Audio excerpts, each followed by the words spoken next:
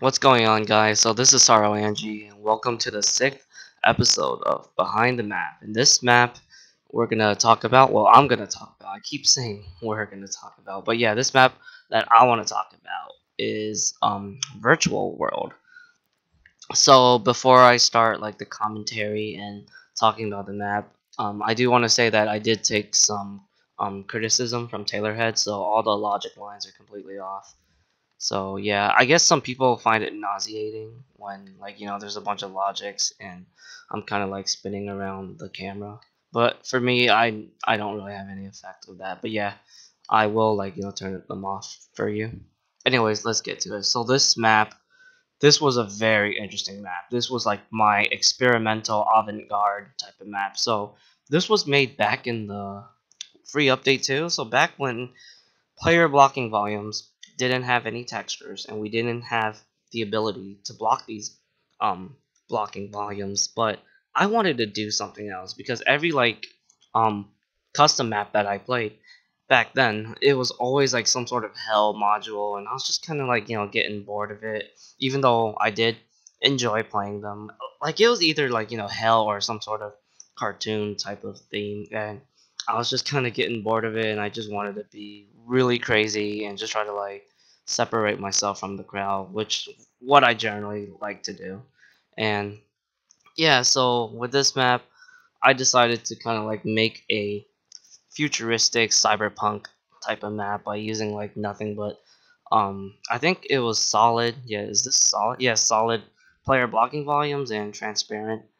And all I gotta say is, this map was really cool when I first made it, and I thought it was like my best. Well, not my best map, but I thought it was like one of my best ones. But looking back to this map, I feel like it hasn't aged that well, which is kind of sucky because I remember I did put quite a bit of effort onto this map. But not only that, I also try to like be really experimental too. So I tried to experiment by having lives instead of, I mean, not having lives, having infinite lives and checkpoints. But at the same time, I really want, oh wait, yeah, I basically wanted to have checkpoints instead of lives because I definitely wanted to try out some other things that I wasn't able to do in my other maps. And this was back when I was making a lot of remakes, back when pretty much all of my maps only had one life. So yeah, this was very like different. But even though this map hasn't hold up that well, I definitely feel like some of the inspiration helped me for my mapping process in the future. But let's get started with like what this module is all about. So this module, I call this like the blue room. So basically, you're kind of in this really weird like virtual world type of area, and basically when you jump up here, there's just like nothing but player blocking volumes because this is like the whole concept of this map. I just wanted to use nothing but player blocking volumes, and these things. Wait, are they? Oh no, they're not cover. They're basically kind of there to like block your path, but you can actually shoot through them. So I thought this was like a little bit of an interesting mechanic, and it's just something that I didn't see a lot of people messed around with. So I tried messing around with this, and yeah, it does kind of make like the fights a little more interesting because these things, they do block your movement, but they don't block your shots. And this map, like, it's pretty confusing. Like, there's like a certain moment where you will like get a little confused, and it's gonna be the next module. But I just want to see if there's anything else I want to say. So I think I added this just for like some sort of decoration. I'm not really sure why I didn't add it on this area, or maybe because I was trying to make it really abstract. Because I do like to make my arenas abstract, and this is like a very sneaky secret. So the thing with solid player blocking volumes, it's really like hard to see them. So you probably might not even realize there's like a platform here, and when you jump up on this thing, you get a lightning gun, and this box trigger is the secret. So what is it? So this is where like it gets super trippy. So this is what I'm talking about. In the map editor, it's really easy to like see where you're going, but when you play the game, it's just really hard, and you're gonna like just get stuck on certain things. So I try to make this map a lot more puzzling, a lot more, what's that word? Enigmatic. I think that's how you pronounce it. Yeah, basically this map I was really inspired by Marathon, and for those who never played Marathon, Marathon is one of those games where it just likes to annoy you so many times on like your first playthrough. It's one of those games that really plays better if you play like the second playthrough or the third playthrough. And I kind of wanted to do the same thing. I wanted to do a lot of things that just kind of annoy you or kind of frustrate you, and it seems like a lot of people didn't like that, and that's why this map, I think it's my second most disliked map. But this map was basically an experiment. I just want to see like how what oh my god, I hate this stupid bug. Yeah, I just want to see like how Doom players would like react to me trying to like make a map like this, and I guess they didn't like it. And yeah, once I figured out they didn't like that type of map, I pretty much gave up making a map similar to this. So this part is where I started to add some platforming, which I eventually implemented in my campaign because I always thought the platforming was cool. And yeah, this area, it's more complex, more explorative. You're just trying to get like 3 items, and basically when you get those 3 items, you'll teleport to like the next area. There's this teleporter mainly for co-op because I remember, what is it? I think I was playing it with Void Runner. We had like a glitch where I managed to teleport, but Void Runner didn't teleport to like the module. So I guess I had to like figure out something to like fix that out. Wait, what the heck? Oh yeah, I almost forgot there's like logic.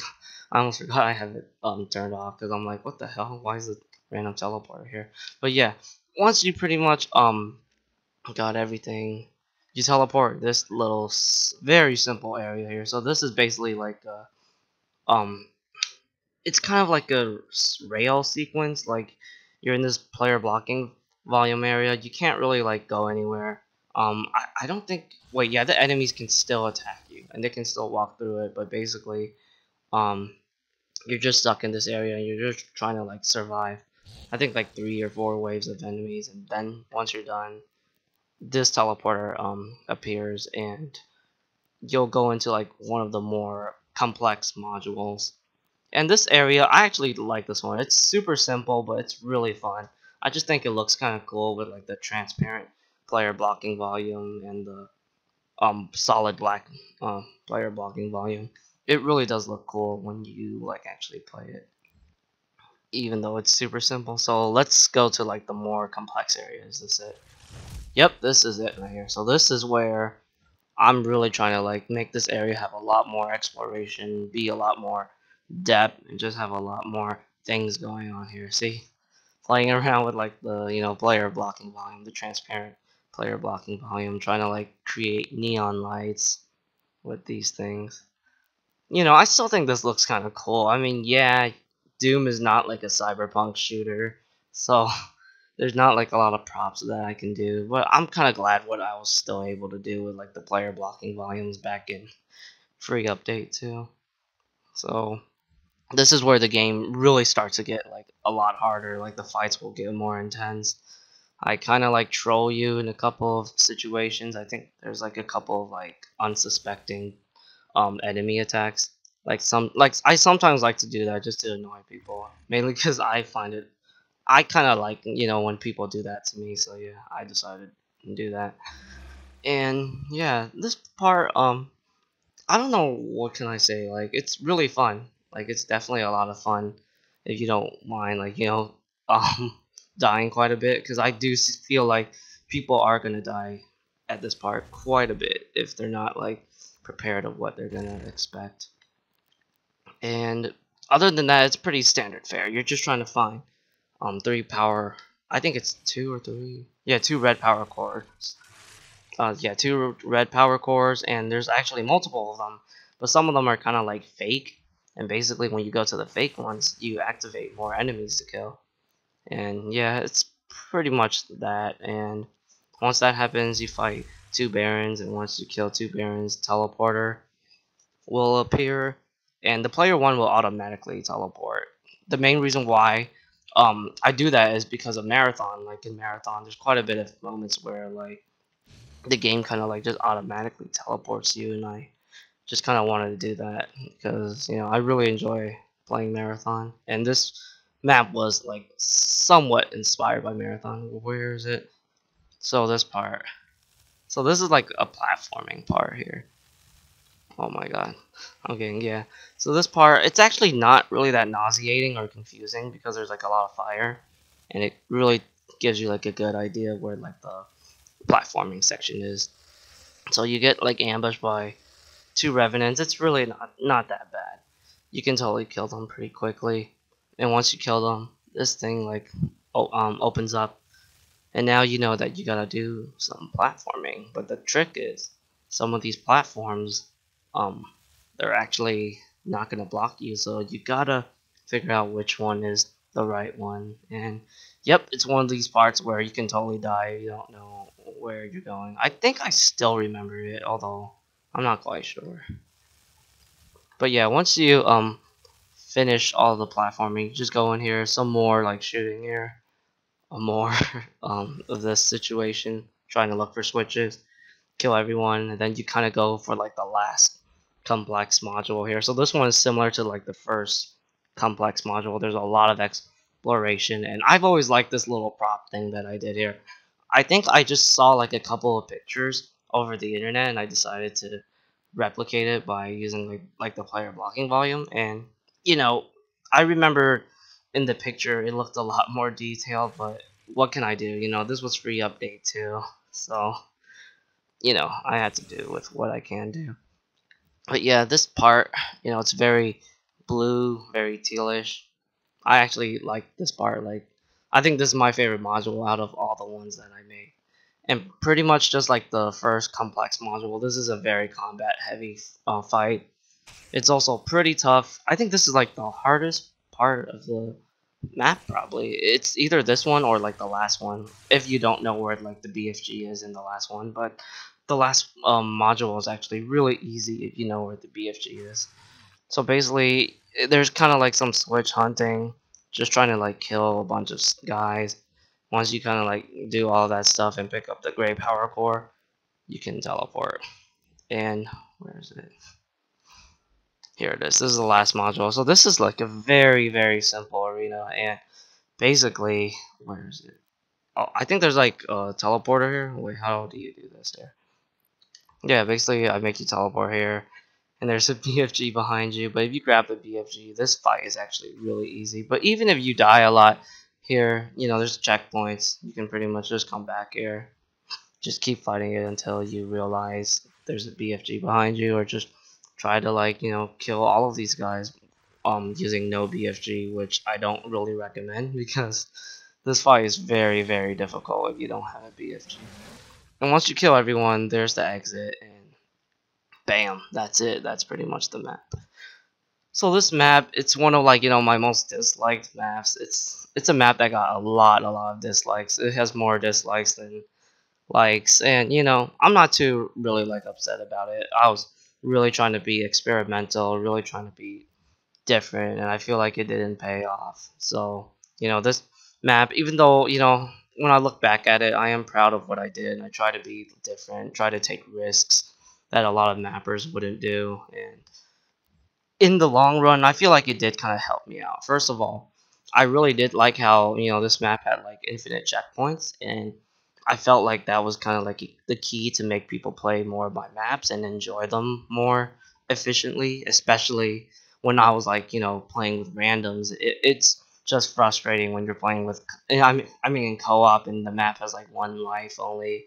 So yeah, I decided to make like a lot of my maps that I made for one life only have like more lives, or um completely take out the life system and add checkpoints. This map was actually my very first. Wait, oh shoot, I forgot. I should turn this off. This map was actually my very first like cyberpunk and futuristic theme map. Eventually, I would tackle this what is it, this style of mapping again with city survival, and city survival was a massive success, and it's all because of this map right here. This map really like made me realize that it's possible to make like a futuristic or Ghost in the Shell like type of map, instead of like making these maps that what you expect from Doom, like a hell themed map, a tech based themed map, something like that. What else did this map help me out? I know there's like one more important thing. I just gotta like remember it. Oh god, I'm blanking out right now.